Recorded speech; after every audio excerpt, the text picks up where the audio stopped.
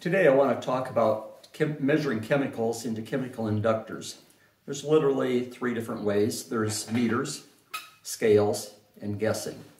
The first one being meters, which have been around for a long time and companies are continually trying to improve on them, but we always have problems with viscosity and temperature because in the morning, if it's 38 degrees and then later on in the afternoon it could be 85, the chemical's kind of thinned out and the meter doesn't really take that into account because of the temperature.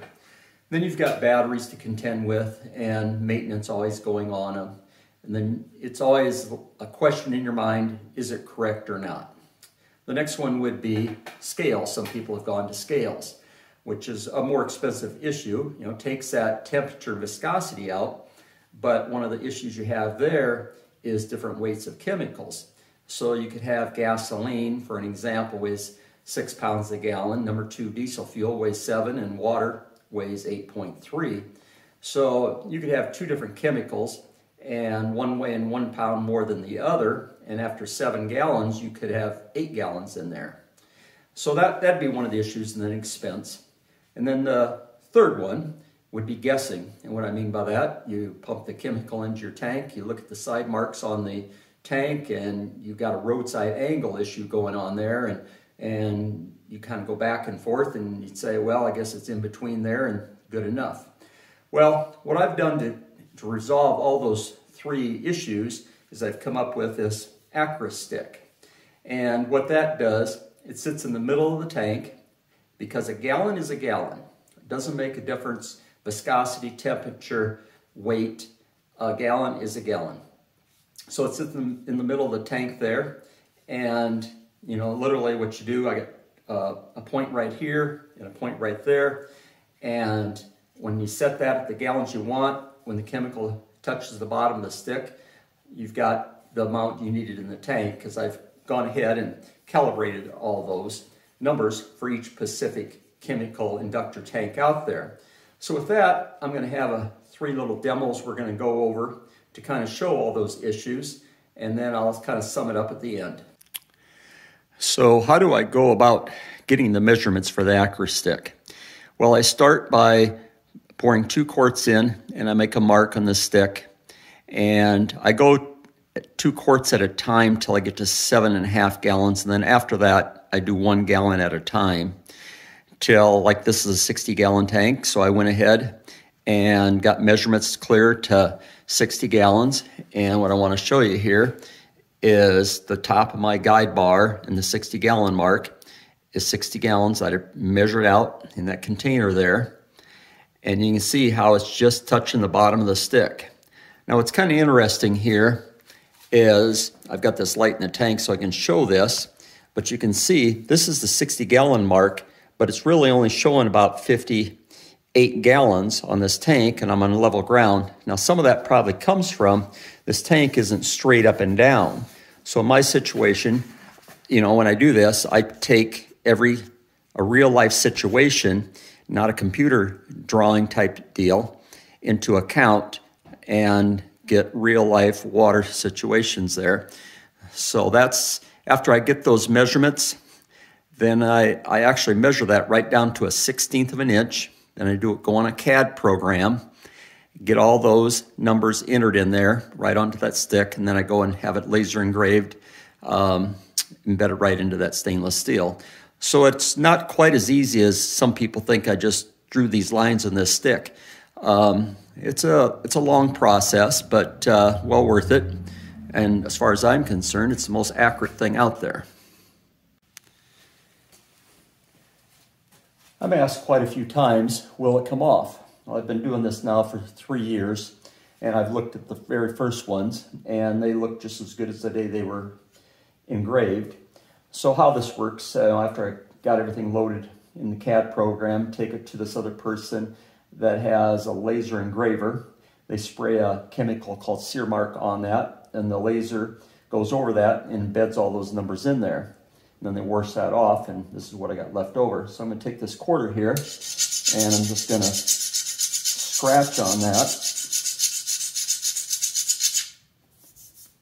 And you can see it does not come off. Also, while I got this here, I'm going to show you, there's 2 most critical things on this whole deal when I do my measurements.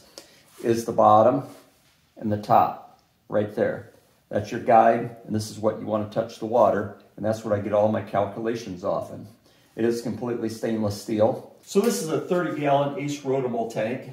Got my 30-gallon Aquastick in there for measuring. I've got it up showing like it's at 28 gallons because we're going to go into this demonstration over there of a cutaway view of this tank.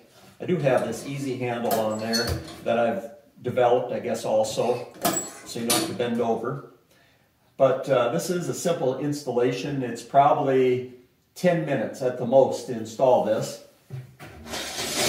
Self-storing when you're done. And like I say, you put the number there to the top of the guide bar, what you want, and the chemical hits the bottom of the stick, that's what you got. Kind of a close-up view demonstration that's going to show about roadside angle. I wanted 27.5 gallons in there, so I set my stick there 27.5, filled it up till it hit the bottom of the stick. You can see how I've got 27.5 here, 27.5 there. There again, doesn't make a difference what the viscosity of the chemical is, the temperature. A gallon is a gallon of a liquid form.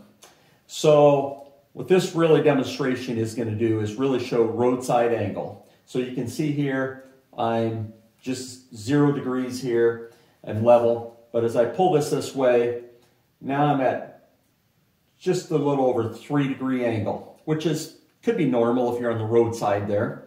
Now you can see I'm reading about 30 over here now and 25 there. Kind of go the other direction. Stays the same. Now, what's really interesting is, not you'd ever do this because you'd be going in the ditch at that stage. I can be at 45 degrees and I still got 27.5 gallons. So I don't think anything out there more simple than this and least expensive that will last literally forever. Another thing I've developed, which is the most simplest thing out there, but people think more about this than they actually do the Aquastick, is this valve handle. You know, usually everybody's down on their hands and knees constantly. So, you know, there again, it took me a while to kind of get everything just right. It's all stainless steel. I got everything just to pivot just right. And I've pretty much got them for every inductor that I've done, and I've figured out some other situations for other guys. But it don't get no simpler than that. So to wrap things up here, I've got these Aquasticks mainly for the Ace rotable tanks, the 30, the 40, the 60. I've done an FS 40, and I'm kind of working on some Hypros because tank specific is an issue because when you get up to the top, every 3/8 of an inch is a gallon. That's how critical, you know, you want to be on this whole deal. And I do make other products. I don't have a website, but I am on YouTube. I do a lot of videos, self-help videos. I do transport loads. I do work on McDon bean heads too. But the Aquastick right now is $125. That valve handle ride is $40. And then both of them are very UPSable, so the freight's not that high on top of that.